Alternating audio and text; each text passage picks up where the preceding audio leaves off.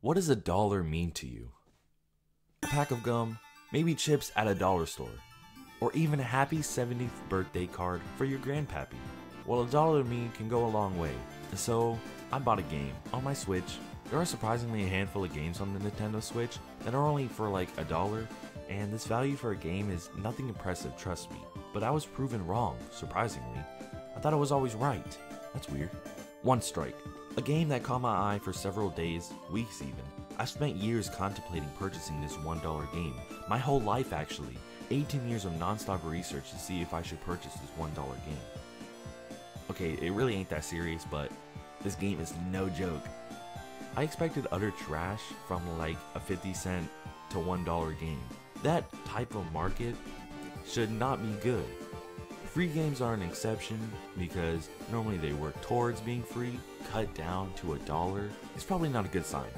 So as I said, I expected utter trash from the game, and I got pure glory from the simple title. One Strike is a game where you go head to head against a computer or a friend, and then you try to strike your opponent. It only takes one hit to kill, and it's spectacular. The different characters with different playstyles and a colorful 2D simplistic pixel world.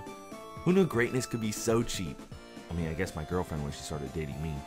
Actually, I would love an update to this game or some concept for a sequel to hit this so badly. I see so many ideas and mechanics they could implement, it could be insane. Retro Reactor made such an interesting little game. I actually can't wait to find out more about this, like the development team and the games. One Strike it's really a great time, and although One Strike is no Street Fighter 2 hyper fighting, it's no Mortal Kombat, but it is very unique enough to be its own series. With some more involvement with the entry, of course, I could see some legendary advancements. Now let me ask you one more time. What does a dollar mean to you? Is it worth buying gum over this game still? Or the birthday card? I think Grandpappy can wait. I mean, he waited 70 years. He can wait another one.